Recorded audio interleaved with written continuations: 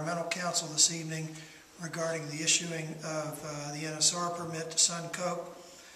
Because it does involve pending litigation, I have advised council not to make comments at this time to either the press or the public regarding this matter. The NSR permit is a very complicated permit, and our Environmental Council continues to review it.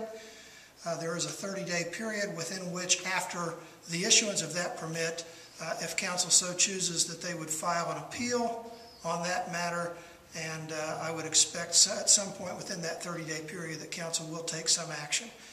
Any other questions, Denise from you or John from you, should be referred to our Environmental Counsel, Chris Walker.